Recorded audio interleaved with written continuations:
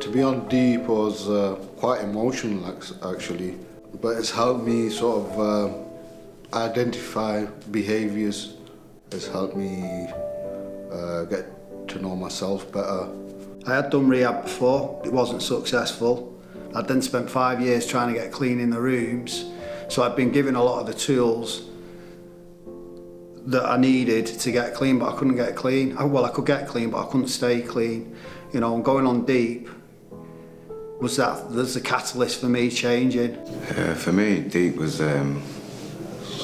quite emotional, hard work. You know, learning about oneself and understanding who Kenny Archer is, and having that self-belief as well that I can remain abstinence, recover. It was pretty intense, emotional. Spent a lot of time in there. It's getting to the bottom of your problems, really. I went to places I didn't want to go. Things I put to the back of my mind for years. Deep brought them out. No, you don't want to do that, but it works. I didn't really like it at first, but then once I got in there, I think it saved my life. I come straight out of jail. I'm very glad that I did it. Like I say, it was tough, it's meant to be.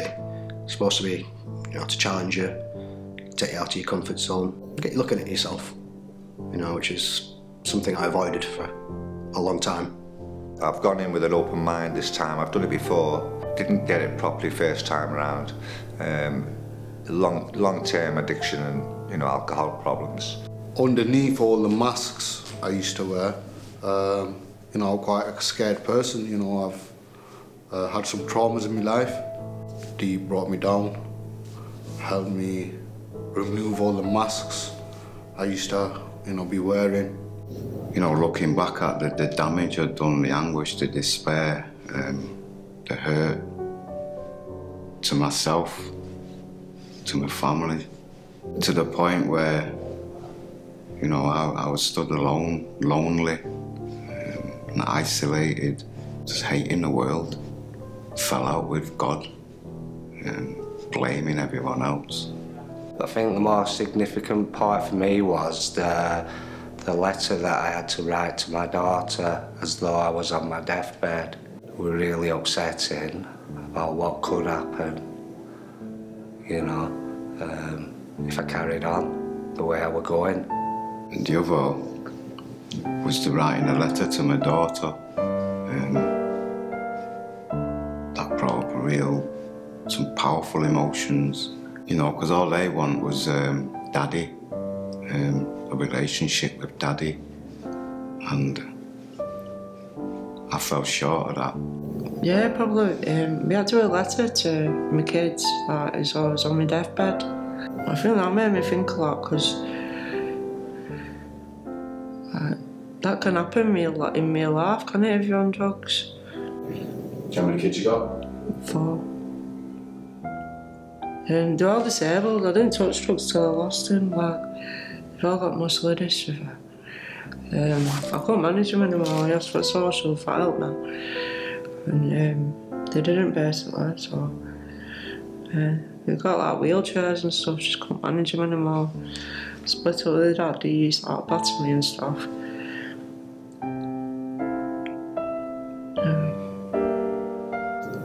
Probably my last story as well. That was hard. Just my childhood, really. And just like writing all the beatings I had, and what was wrong with my kids, losing my family, and when I was on drugs, where it took me in them dark places, like selling myself and getting sold and in and out of jail and whatever. Yeah, for me it was a life story, you know. I kind of had all of those things that I wrote down on paper in my head, but I had avoided them all my life. These are things that happened to me in my life. These are things that I'd done to other people, and writing them down on a piece of paper instead of having them swirling around my head was an opportunity for me to go, you know what, I've done this. I've been responsible for this.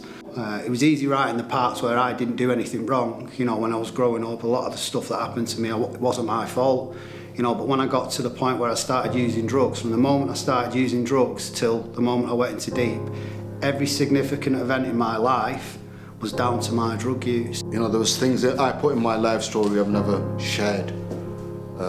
So the life story was a turning point. However, further, I got some consequences letters, and we did some psycho dramas. One of the exercises was a chair, you know, and I spoke to some members of my family and stuff. It's quite emotional actually, but yeah, it's kept me grounded. I didn't have a purpose, so I just stayed in the house, drank, took drugs. The only time I went out the house was to get more drink and drugs, and that's the only time I went out. I isolated for 10 years. In addiction, I was the one that sort of isolated myself quite a lot, and just became that way out, you know, thinking that I don't really associate with anybody, I don't really associate with people, and I thought that was just, it was like that for me, which I believe made things a lot harder, you know. So the connections with other people that you got out of deep, and the ability to maybe make new friends, people that are going through the same thing, help them, you know, be helped by them as well. It's definitely something I've come to get used to in a really good way. Well, the big part for me was doing the psychodramas. The various dramas, if you like, we put ourselves through, which take us back to some part of us that we can't cope with. For me, it was facing traumas from my past. I was able to learn how to face them, how to challenge them, and how to get a bit stronger within myself. I had quite a tough upbringing, mate. A lot of people in recovery have had a tough upbringing, and like I said before, it's like, because of that, I almost thought I was allowed to treat myself badly and treat other people badly. I've made myself accountable now. You know, and everyone has to deal with things in life without the use of drugs. That's what normal people do. Deep has taught me that I can deal with feelings, you know, they won't kill me. Just helped me open up in general, I suppose. I were a bit boxed off. I wasn't opening up. Because obviously when you're in a group setting, you've got to get trust from the group and stuff. And after that point, I just felt like, you know, I could say anything, get anything out. I don't know, I didn't really trust anyone when I first come in, and getting all this stuff out. I thought it was just getting me depressed sort of thing, but then I got used to it and I feel better than I've ever felt now. I were angry, or on my way to death, and I didn't care. John woke me up. I know he won't like me saying this, but he saved my life, that guy. Deep saved my life. During active addiction, there was all that emotional chaos, impulsive behaviours, reactions to situations, all these masks that I wear for different people, places and situations. But by going into deep and that, and looking at that stuff and realise that all that stuff is my ego. It seemed like I was, you know, as a people pleaser, I wanted to be someone else to please other people. Once I challenged that and done the suggested things, I felt quite vulnerable, naked. And during that process, there was a sense of serenity that happened and calm here. And all the emotions that was going on for me, you know, I can think and it would drop and I'd feel it, I could sit with it. It's not gonna kill me. I'm a lot calmer now than what I was. My way of thinking has changed dramatically. Just feel a lot better now. I can speak to people now if I have a problem. Before I just used to keep it to myself. I didn't actually have anyone that I could talk to. I made excuses when I was drinking. I made massive excuses to myself. kids won't come, grandkids won't turn up. I think, oh, they're busy, they're busy. I'm glad they didn't come now. I didn't want them to see me like that. Yeah, it's given me a lot more confidence, you know, to be myself, a bit more comfortable in my own skin, generally more relaxing, you know, on a daily basis, which then you can think about other things, like the future, what you're going to do with your life. Well, the issues that I used to keep buried, as it were, I would only raise it when I was drinking, and I'd end up, you know, feeling sorry for myself and angry. Having done the psychodramas and having done the deep program, they're resolved now. You know, I can move forward now without these things pestering my mind. So basically, it's cleared out the rubbish. You know, I've been clean now for 15 weeks, and you know, I'm finally allowing myself to be the person that I've always wanted to be. You know, I always thought I was a bad person.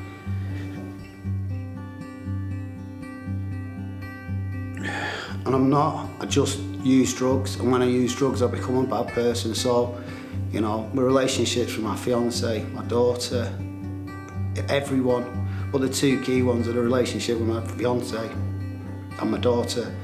You know, it makes me happy to see them happy. I've been with, you know, my fiance a long time, and I've seen her broken for a long time, and you know, she's getting better as well as me, and that's priceless. It makes me happy. You know, I'm a father, I have 3 children, and I have a wife. Prior to coming to D, everything around me was falling out of place, you know, just everything around me because of my behaviours and the way I was just destroying myself, as well as, you know, my closest and dearest. But now I've got all that back in my life because I have addressed, you know, the things I needed to address. You know, I'm not fully there, I'm still learning, and I believe it's the start of a new journey. My children are back in my life, and they forgive. You know, I've always loved my children, but I just never showed that loving, caring side and had a really honest, quality relationship with them. But it's there now. I remember there was a void, feeling emotionally dead, spiritually dead, and them coming back into my life has filled that void. And there was a time where I didn't think I was worthy of being called Dad, because I wasn't. But today, when I hear them say that, it just gives me joy, and that sense of acceptance again, which has helped me to forgive myself and move forward. I've started to build a bit of a relationship back with my daughters. It's just going very slowly at the moment, but it's rebuilding the trust that I lost, as in looking after them. When I split with my partner, I used to have the kids at the weekends and during the school holidays, and but I lost that trust, and I'm just slowly rebuilding it. Quite a good feeling, actually. Yeah, it's the best thing that could have happened to me, and it's funny in such a short space of time, getting all these things back. You know, it's amazing. It's like a miracle. I had nothing. I lost my kids, my wife, my home, my dignity. It's all coming back now. All of it. I'm not losing that again. I mean, I've been clean now for probably about 7 months, so it's not really got onto the stage of maybe getting a good relationship with my daughter back. I did too much damage, but I've noticed from things that my family have said, you know, that they noticed a big change in me, you know, a new person, so to speak. And it's given me a lot more confidence to maybe one day in the future, say, approach the mother and my daughter and maybe make amends and get that relationship back on track. I really do hope that, you know, for the future, because I love my daughter to bits. She's a bit of a daddy's girl, and you know, I definitely like that connection back. It was all or nothing for me. I did it in But although I was staying residential, I'm also from the same area where, you know, I did my deep program. The temptation and everything were just around the corner from me, one phone call away. But it's something I needed to address. Yeah, definitely a sense of achievement, definitely proud of myself. And I mean, others can see the change in me. You know, others have noticed a massive change in the way I used to be and am today. One of the reasons I kept relapsing is because my expectations of what being clean was like were too high. Expectations of what I should feel like after a month or 2 months of not using drugs, expectations of what I should have. I'm just taking it day by day, I guess is what I'm trying to say. But day by day things are getting a lot better. I know I can never use drugs successfully, I know I can never drink successfully, but I can do everything else. There's nothing else I can't do. And I intend on living my life to the full. You know, anything's possible. My hopes are to maintain my recovery, and you know I can't do this on my own. I have tried in the past and it's never worked. Give something back, you know, I'd like to do ramp, help others. I've always wanted to do further education, so I could maybe look into that or find a nice job that I actually like. Maybe we're helping with somebody. I don't know what that is yet, but I'm only early days in, so we'll just have to see. My future is to rebuild my life, a life without drink or drugs, and try and build myself some kind of a career, just to live an healthy life. All these people have been where I've been, and I believe I've helped them the way they've helped me. That's what this programme's about, helping each other as well. Being more honest. I'm not committing no crimes. I'm getting everything back I wanted. I got my life back. I'm just happy with what I've got. I'm really grateful for what Deep's given me. Me and my wife are estranged at the moment. There are other issues involved, but essentially I became a big pain, you know. I think in the long term, over the next couple of years, we'll be reworking out our position, you know, as a married couple. We'll probably get back together. You know, there's no guarantees there, but certainly the relationship will be a lot more stable. Some of the things we enjoy doing together, we can you know, rebuild, and the realistic plans we can make.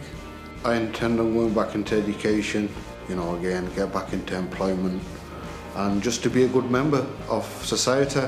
And I know before this programme, all of these things wouldn't have been possible. I'm appreciating the time I spend with my family, everything sinking in, the behaviours of my children, the conversations I have with my wife.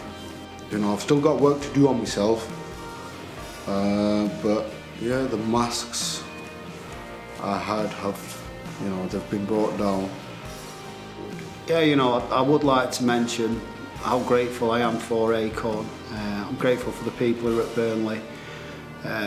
I'm eternally grateful for the councillor James, you know. It has been an hard journey getting to where I'm at today, and sometimes I can feel sad. But I know I can go too deep and get connected again, and bring me out myself. You know, they're always there and that door's always open. I'd gone back to Inspire, having previously worked with Inspire, and there was a lady there who I'd like to thank for getting me into deep and rehab, Lisa Archer. All the people at Deep, all the people around, all my peers, people who spotted things that I was doing wrong and had the guts to tell me. I want to show a little bit of gratitude towards Acorn and Calico. I think what they've actually managed to piece together is absolutely amazing. You know, I mean, they are saving lives on a daily, weekly basis. I strongly recommend considering this as a form of action. If you're struggling with drugs or drink, you need some sort of intervention, and this is a very good opportunity. If it's presented to you, take it with both hands, definitely. Yeah, I'd just like to say thank you to our Acorn, really. As it saved my life, it's changed me who I am. It's got my family back. Most of all my kids. I'm just really grateful. I used to think I was weak because I was an addict, and I've met some of the strongest people I've ever met, you know. And you know, I just like to, that's it really.